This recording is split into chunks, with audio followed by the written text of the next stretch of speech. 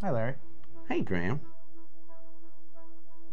Hi, my name is Graham Resnick. I'm a filmmaker, writer, director, sound designer, and I started working with Larry Fessenden about 10, 15 years ago through my friend Ty West, who I grew up with, and have done a lot of sound design with on his films. And he was producing Ty's films at the time, and Ty introduced me to Larry. Larry produced my first feature, and we've written together on several projects. My name is Larry Fessenden. I'm a filmmaker. I run Glass Eye Pix, which is an independent production company out of New York. We make indie movies, a lot of scary movies as well. I got a call to audition to write this video game. And I called my pal Graham Resnick because Graham's a gamer. And while I thought I could offer something to the idea of writing this multi-branching story, I knew that I would want Graham's expertise as a lover of gameplay, since I guess games were started. So and just as a lover. And as a lover, yes. Which is why there's so many sex jokes in the game. There was one Italian website that did say the Larry Fessenden right. and Graham Resnick, the two lovers behind Until Dawn. Come here. Maybe I know how to handle you too. I am definitely ready to be handled. So I wanted Graham by my side. Yeah, and we got the gig, and it's been an amazing ride. Oh, hell yeah. Oh my god, she's taking her shirt off. What? Oh my god! Matt, what are you doing here? Hannah. I'm sorry, Hannah. This all got out of hand, but...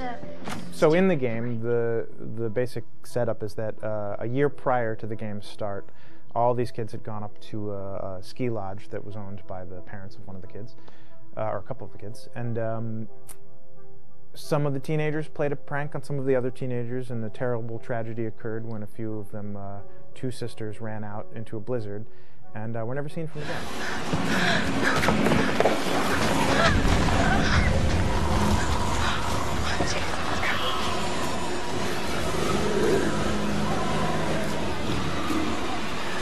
So now, a year later, this is kind of torn apart, this group of friends. They've gone through some trials and tribulations in the past year. The brother of the two girls has had a lot of psychological issues, and to kind of help him cope and help them all get over it, they all returned to the lodge a year later, back up on the mountain. And the idea is to get over it, but... the healing does not begin.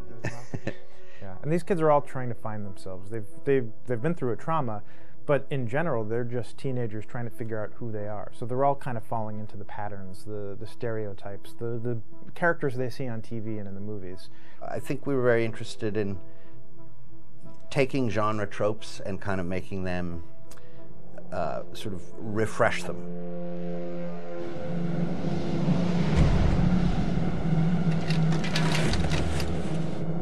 Hey, did you see that?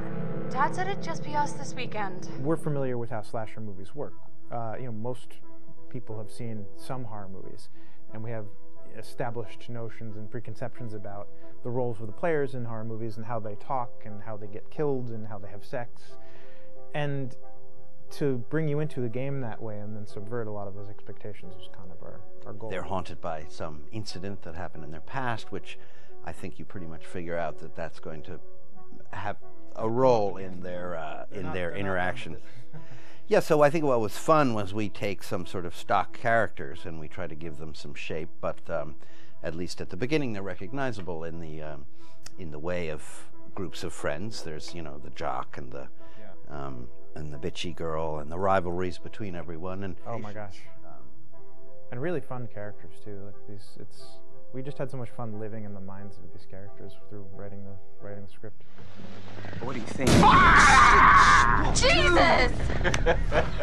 It was fun. I think we were looking to get that kind of banter that you see both in movies, but also that you absolutely have with friends, and sort of those inside jokes. And of course, as writers and as friends ourselves, we sort of developed little tracks, and we try to give the characters that kind of vibe.